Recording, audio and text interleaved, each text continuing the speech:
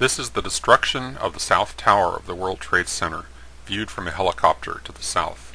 This particular video clip is rich in details that call the official story into question. Notice the numerous explosions on the west side of the building above the impact point. As the top 30-floor section falls, it tips to the east. It starts off intact, but then it disintegrates in mid-air.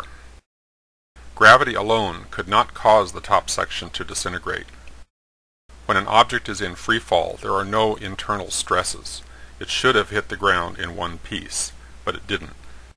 Some of the debris is clearly being accelerated by forces other than gravity. These effects can be caused by late-firing explosives, which can produce a white smoke trail. White smoke, consisting of aluminum oxide, is a byproduct of the thermite reaction.